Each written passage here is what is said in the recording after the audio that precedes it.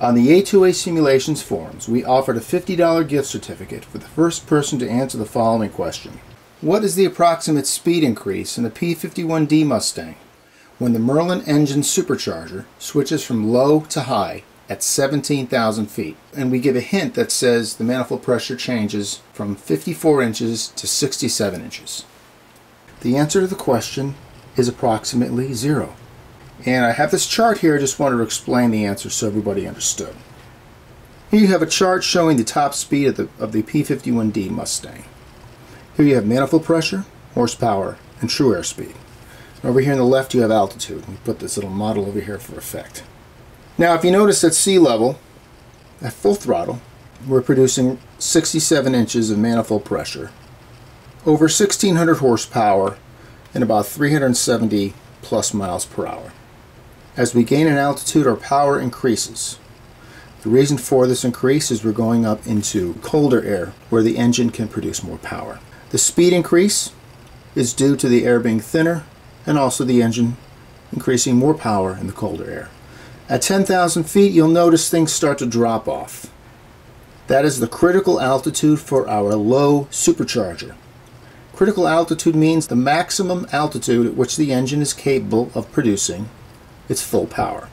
Well, we're in a low-speed supercharger, which is like riding your bike in its low gear. It produces great power up to a certain speed. And right here you can see at 10,000 feet, 10,000 feet, the manifold pressure starts to drift downward.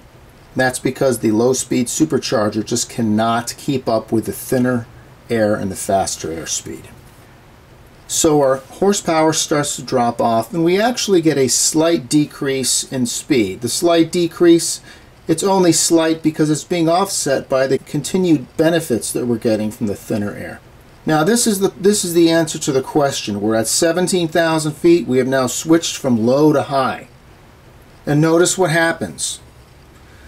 We're on a low blower and we are at 17,000 feet. We're producing approximately 54 inches of manifold pressure. That's with ram air on and everything.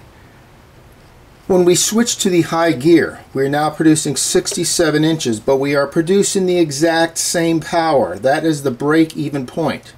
This is the point right here at which the cost of running that supercharger at a very high speed is equal to the gains that we're getting from the increased manifold pressure. It's very interesting because you can see why an aircraft has a dual speed supercharger by looking at this chart.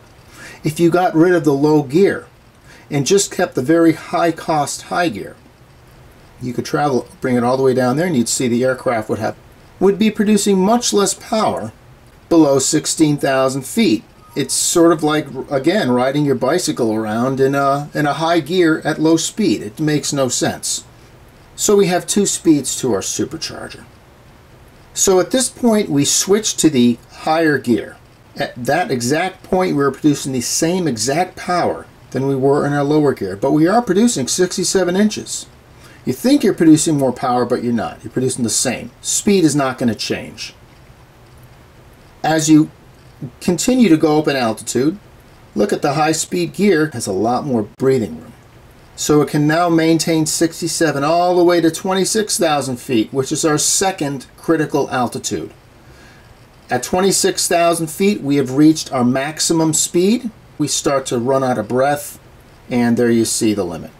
Now you'll also notice, for those who are familiar with the P-47 with the turbocharger, it does not have this whole compromise that you see with the dual speed superchargers. The turbocharger does not come with these high costs, which is why the P-47 really gets into stride up high, because it's very little cost and it's producing a tremendous amount of power, and you get a nice, perfectly smooth line with the P-47.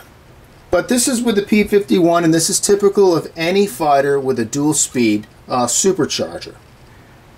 In essence, when you switch that gear from low to high, you are essentially flying with a different engine. You need to treat it as if it's a different engine. And this is also why they have it automatically switching at this particular speed.